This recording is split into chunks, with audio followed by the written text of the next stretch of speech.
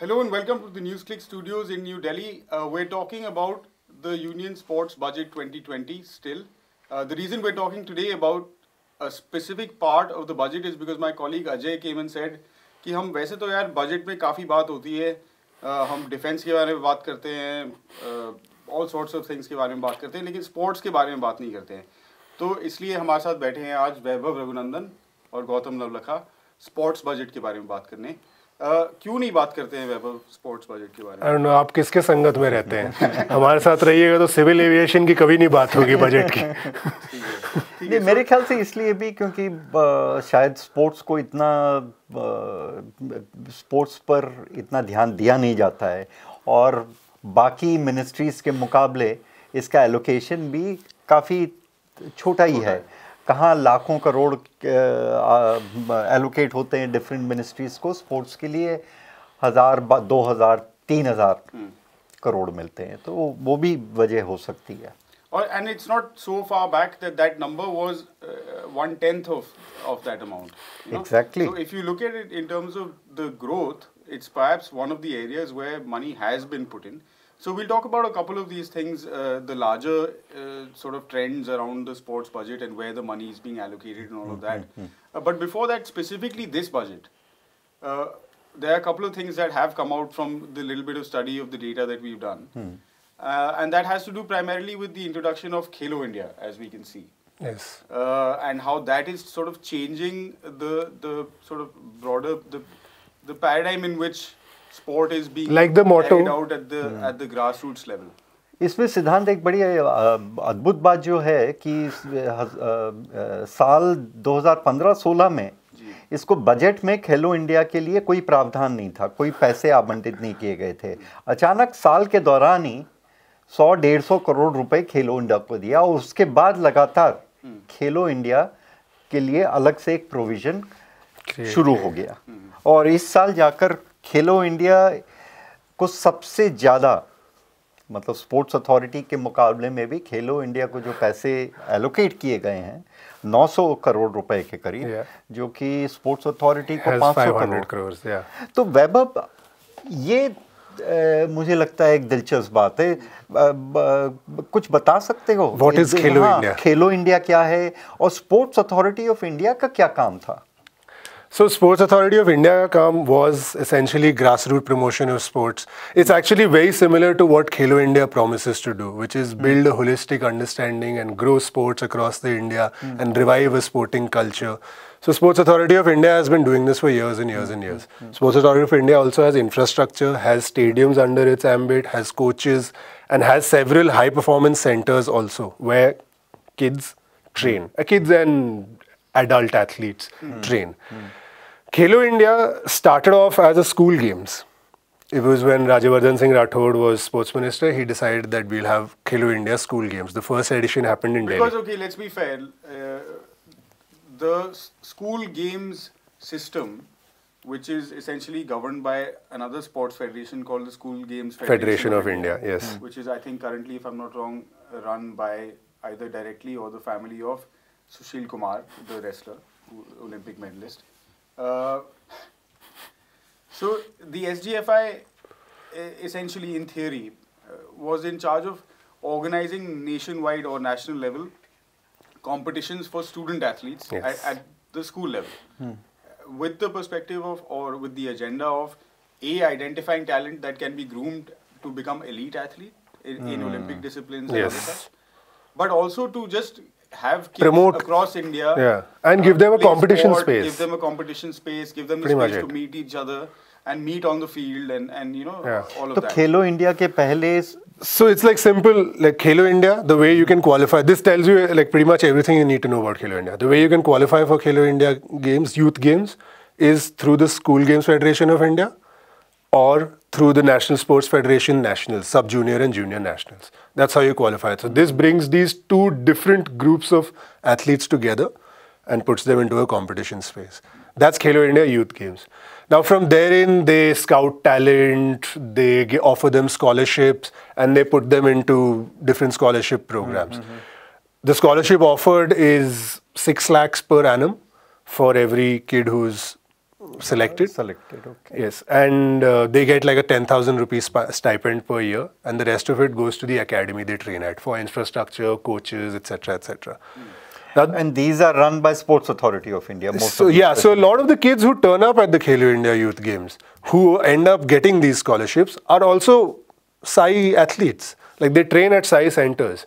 So while now, if you look at it, if you look at the numbers and say, okay, Sai's budget has not come up, Khelo India budget has gone up.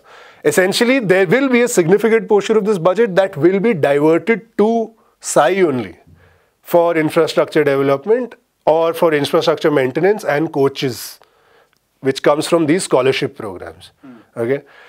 Because Khelo India does not have its own coaches. Khelo India does not have its own sports facilities, despite the fact that they would love to have it. They say that they give this money and they are developing their centers. There's nothing. If you look at the breakdown of Khelo India in the budget, it very clearly says, Commonwealth Games 2010, Sai, maintenance of stadium.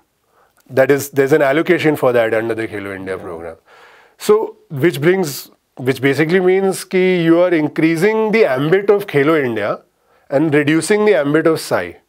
You essentially want Sai, which is the governing authority for sports in India, to have control over grassroots sports and promote sports at the most basic level. Khelo India does not do that yet. जब सबसे पहले साल जब खेलो India हुआ वैभव, तो what happened then? Was it meant for school children, junior, or national level sports? Yeah, this is what I was going to ask as well, a similar question. कि शुरुआत में तो ठीक है, school games को आप revamp कर रहे हैं, revitalize कर रहे हैं, not a bad idea. Why did the scope of this get expanded, and now we are saying that it's become from school games to youth games, where we are seeing under 23 under 21 तक के athletes आ रहे हैं. So under 21 means you're graduating from your college students from university by then. Yeah, and there is, oh by the way, there is going to be a Khelo India University Games also, which is happening in the end of February. So that's a But so essentially, is it like the emperor has decided to have the games, and therefore you have these events? So money goes into the centers, like we're seeing in Assam, right? Now the stadium, the facilities, also hotels around. Overall, when tens of thousands of athletes come to a city, there's a boost to the economy. All these kinds of things happening. So is that the perspective of having these Khelo India and having so much money available to Khelo India कि आप situationally, politically या जिस भी तरह से आप देखें उसके मुताबिक सोच के आप फिर उनको एक games दे दें? I feel like the people of Guwahati will have great answers for whether this Khelo India was something they really wanted or whether they enjoyed going and watching these. But you chatted, you were there at these games. So well, from my understanding of the games from the public's perspective, like regularly local news coverage of the games was, okay, if Assamese athletes were doing well, sure, there was a little bit of coverage. But otherwise it was constantly about how the games had created trouble and how people who were participating in the games were not being accorded the facilities that you would expect them to be giving. Or they had been assured. Yeah, they'd been assured.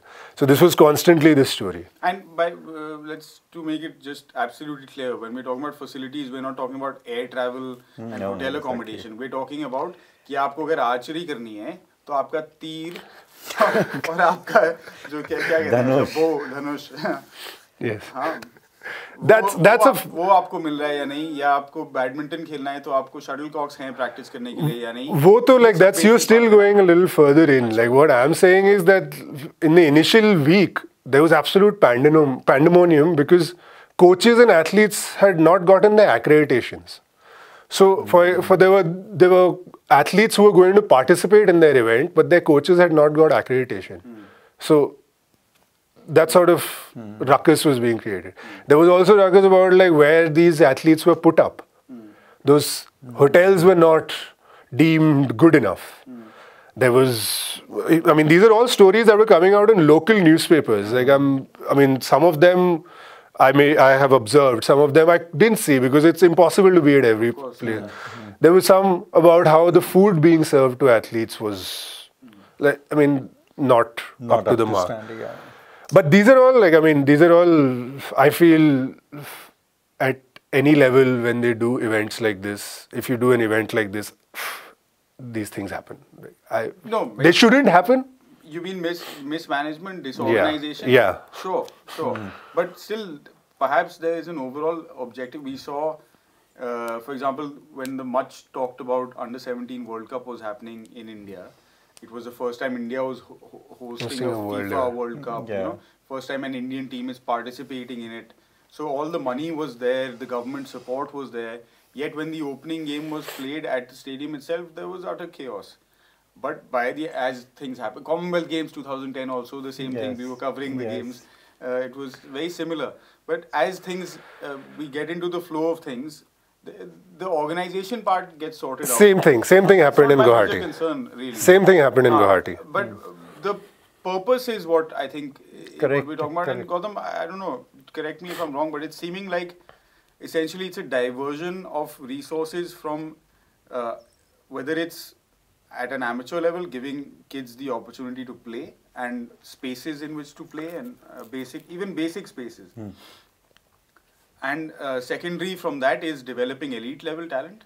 So we're taking resources away from this and putting it into essentially PR. Yeah. No. Yeah. Also. Yeah.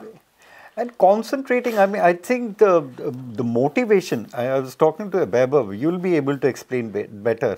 I get a feeling, I could be entirely wrong, but correct me.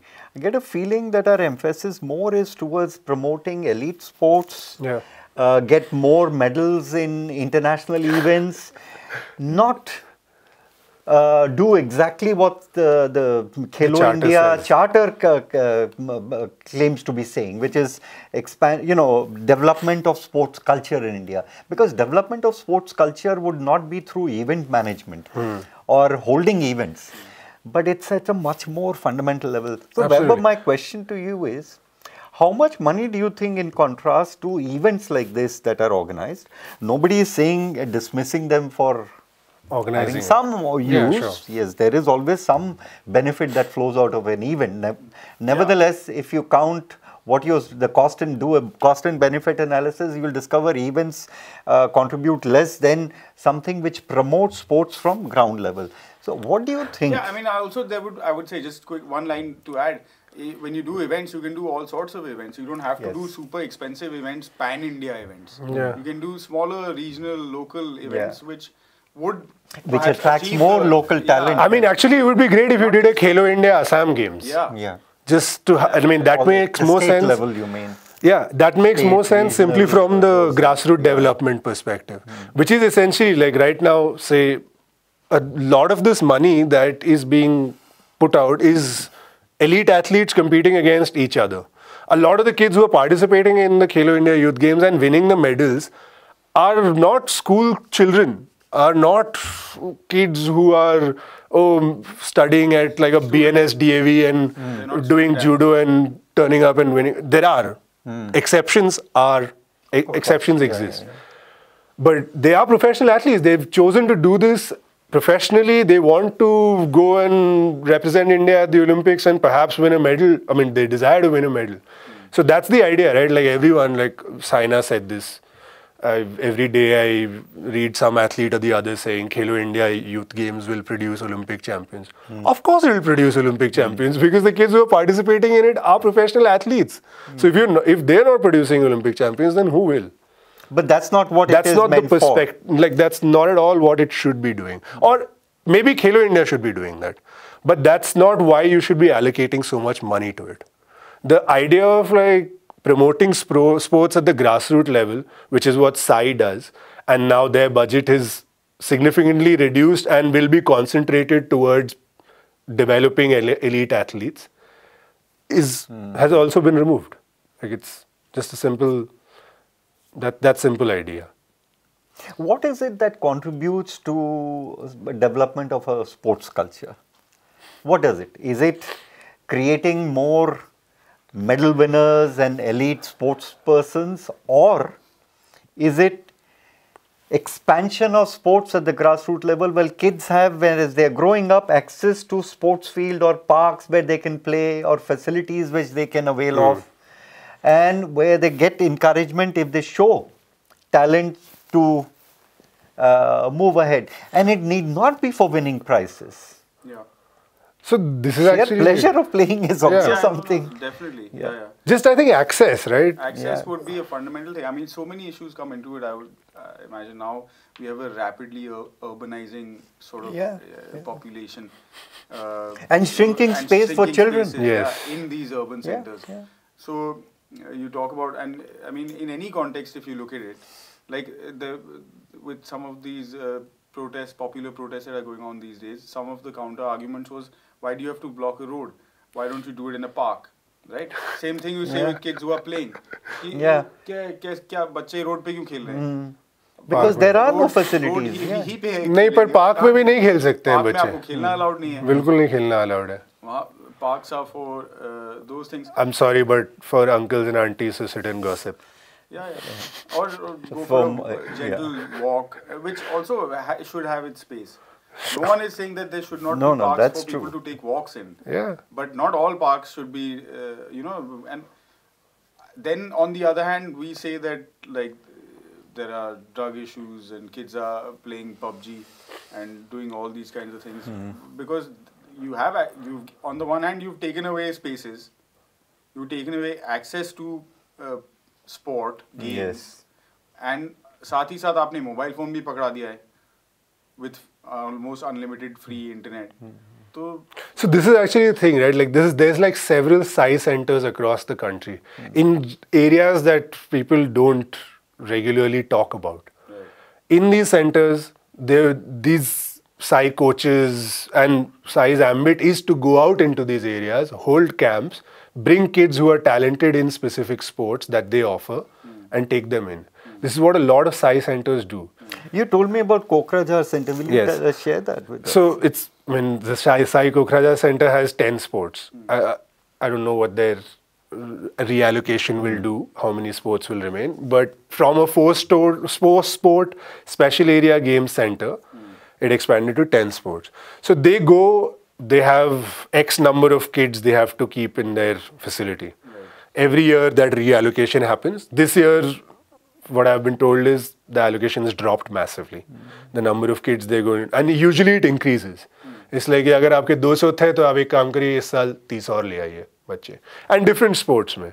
So they go to But now. this year it's been cut down. Yeah, this year it's been reduced overall, and in specific sports even more so. Some teams, you mean? So Yes. some disciplines have been. Yeah, like for football, for example, the boys' football team will only be allowed 15 kids, which is ridiculous because if you go for a tournament, you need 18. So, and judo has been eliminated completely from their program. Despite the fact that they had like 3 judokas from the Sai Kokrajhar Center at the Khelo India Youth Games, representing Assam. Right. So, But so perhaps that's not what is being looked at as the criteria for allocating. I don't know. So that's what. So the point is not. So of course, like these 3 judokas will be relocated to Sai Guwahati, Right. which will have better facilities for judokas. But what you have done by eliminating judo at the Kokrajhar Center is that now Kokrajhar Sai cannot conduct camps in, say, Udalguri and go and pick a kid who's got potential for martial arts. They won't even Consider it. Like देखेंगे ही नहीं. अब 15 बच्चे आपने football के आपके भर चुके हैं. तो अब आप कैंप ही नहीं कर और सकते. ये बताइए कि इन एरियाज में जो ये बच्चे हैं जो पोटेंशियली खेलना चाहते हैं, टैलेंटेड हैं, क्या इनमें इनकी फैमिलीज में क्षमता है भेजने की बाहर? This is not even a question. Come on. Of course not. Of course not. Of course not. Even now, I mean, the kids who are there, their families, I mean, for a lot of them, being at the Sai facility is not just about, I want to become a world-class sportsman. It's, boss, this is the best thing that has happened to me in my life. I'm getting educated, I'm getting a bed, I'm getting food. Nutritious food. Yes. And plus some sort of, I suppose, dekhbhal. Yes, you have It absolutely makes a big, huge difference. Yeah. Yes, and So would you say that instead of promoting and building on Sai's experience and expanding that, which might have actually helped, where Sai, you were saying that Sai, that each center holds number of camps every year. Yes, depending on the number of quota they have to fill for each sport, they will hold. But I, like from speaking to different coaches, they hold about 4 camps every year for every sport. Each center. Yeah, each center for however many sports they offer. If Kokrajhar had 10 sports there and they had 4 camps in a year, so about 40 camps were held. Yeah, they send out circulars like ye lijiye quite camp. Remarkable. But this will come down. Yeah. So the catchment, the possibility of attracting more talent. I mean, look, I also talent. want to say like Sai has its own problems. Sure. Okay, but this, regardless of who it is, it's okay. The name does not matter. If Sai does not do it, then Khelo India should do it. If Khelo India cannot do it, then state sports federation should do it. But you're saying that Khelo India has neither the coaches nor any kind of structure to do it. Essentially, what Khelo India will. So is it like essentially ki so the only people that will sort of benefit from the sports system now will be people who have access to the sports. Either you are already from a decent enough background that you get to go to a school which has playing facilities, so you get to at least get basic level, entry level something there, and then you move into this Khelo India games where if you win then you get some money. Look, then you go perhaps into some other program. Like take for example Sai Rohtak. Okay, a huge number of the kids who go into Sai Rohtak come from around Rohtak. Right, and they come from families. Okay, Haryana is also, it's an exception. Wahan pe sab log, regardless who you are, they're sending their kids into sports training facilities. But if you take, I don't even know if there's a Sai training center in. Yeah, I think there is one in Ranchi. Yes, there's a Sai Ranchi. So the number of kids who are going to go into that center is obviously going to reduce, because of which the kids who are outside of that will just say, "Acha, actually, हम कहीं और relocate करके ढूंढ सकते हैं." But there's no other place. There's no other place. And which is evident also from the fact that if you look at the contingents that turn up at the Khelo India games, that in itself can give you an idea of कि कौन किसके पास पैसे हैं sports के लिए और कहाँ पर centers हैं जिनमें sports खेला जा रहा है. अच्छा, Haryana, Maharashtra, always top of the table in the medals, at the top when it comes to contingents. This year the biggest contingent was Assam, but that's for fairly obvious reasons.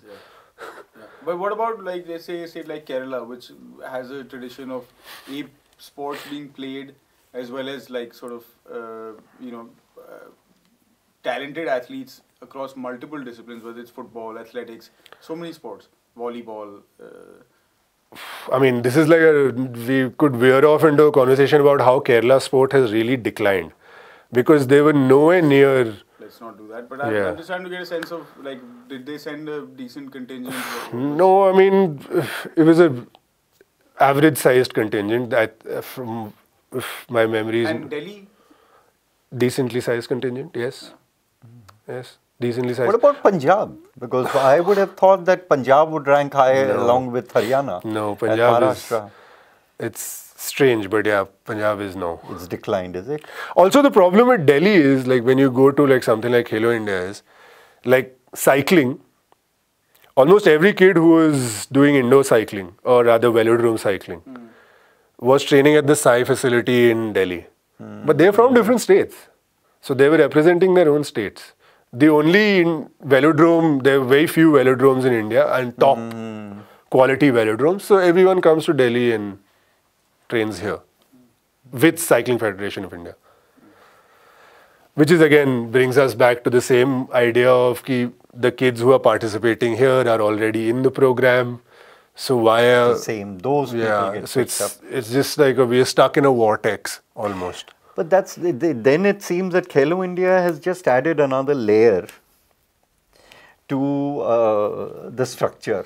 without contributing in any, I mean, without creating any facilities, physical infrastructure of any kind, which Sports Authority of India does. But the interesting thing, Vaibhav, is that Sports Authority of India is a registered society. Khelo India makes it very clear that this is part of the government's own sports promotion program. Yes. Whatever be the objective, I mean, sports culture, they may claim that they're spreading sports culture or expanding, but I have my doubts whether this is the best way of promoting it. It's still, we have to go back to the grassroots level where sports can be, and the so-called sports culture can be created. It's an interesting point because like, when you, also one of the fundamental things in the Olympic movement, when you look at it, is autonomy of Olympic bodies or sports bodies from the government. Right? So freedom from interference. So why we're talking about, or why Gautam made that distinction between what is a registered society, Sports Authority of India and versus a government program. It's important because at some stage, if this program starts to assume a larger chunk of the budget, it will become a fight between the Olympic Association and the Sports Ministry, which will then become a fight between the International Olympic Committee and India, and India will again, as happens. That's not a fight.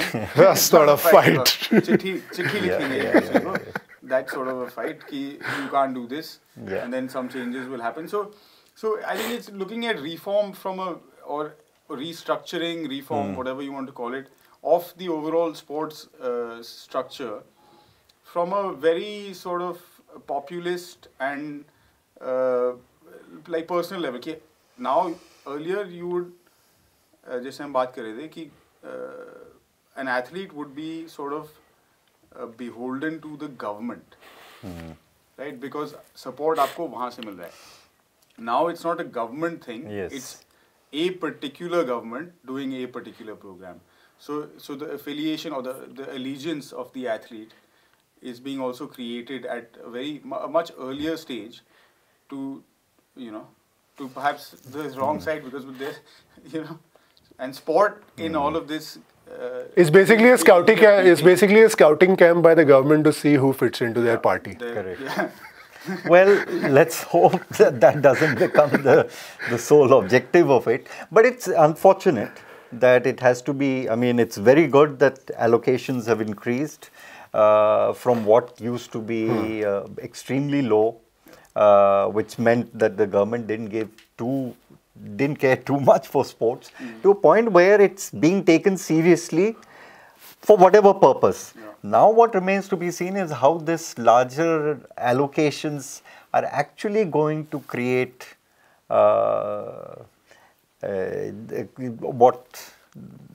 what the government's aim is, which is creating and developing a sports culture in this country. If that is the aim, or if the aim is to win more Olympic medals. So I just want to bring about, like, then just in terms of like Olympic medals, like I just want to like do a little bit, just stop talking about Khelo India and just tell you that the National Sports Federation's budget for this year has not gone up, and this is an Olympic year.